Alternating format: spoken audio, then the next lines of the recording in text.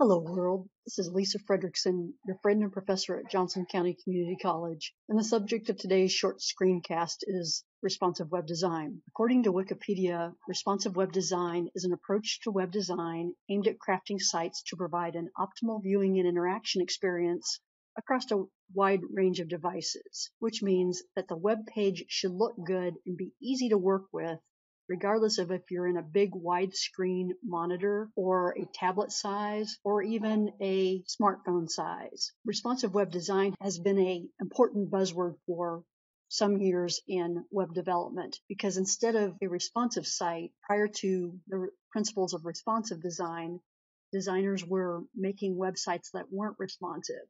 And here's an example of a site that's not completely responsive. You'll notice that as I'm making it smaller and smaller, yes, I'm losing the margins around the web page, but at some point the page just gives up and says, if you're not in a big browser, if you're not in a big viewport that can show the whole page, I'm only going to show you a portion of the page.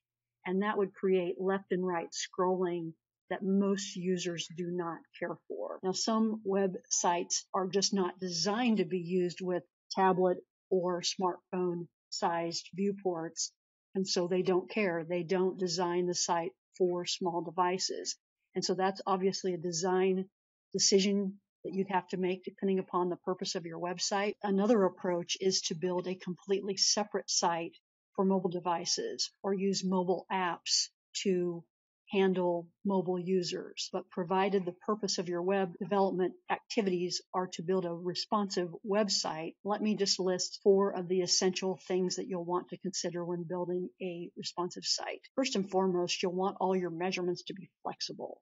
And the 2 most common measurements that you'll be using in your CSS are percentages for container widths and then M's for font sizes.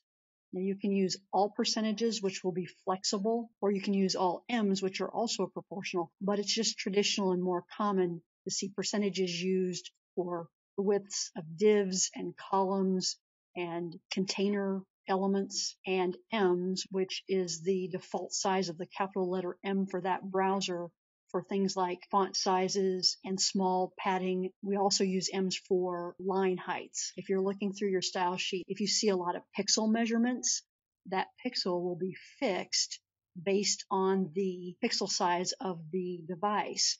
Now, real small pixel sizes like 1 pixel, 2 pixel, 3 pixel are not a big deal. Sometimes it's easier just to say 1 pixel versus converting that to a percentage. So real small pixel measurements are not a big deal in responsive web design. But you want to stay away from measuring widths to your containers in pixels because that will fix that size and not allow that container to flex like you're seeing in this demonstration. So that's the first thing. Let's measure our CSS measurements in flexible proportional units of measure, which are usually percentages in M's. Secondly, we want to have flexible images. To get flexible images, we remove the height and width attributes from the HTML, and we use the max width 100% rule in the CSS. If I show you my style sheet here, here's my max width 100% rule so that the image will flex as the page gets smaller. And here's an image on my mobile first homepage, and you'll see that as I get smaller, that image is also responding of the viewport. So flexible images are a second tenet of good responsive web design. Thirdly, you'll want to use media queries. What a media query does is changes the rules based on the size of the viewport. And what you're seeing here is as soon as I get beyond a certain size screen, we are collapsing through the media query the nav into a little menu button. Sometimes you'll see the hamburger up there instead of the menu button.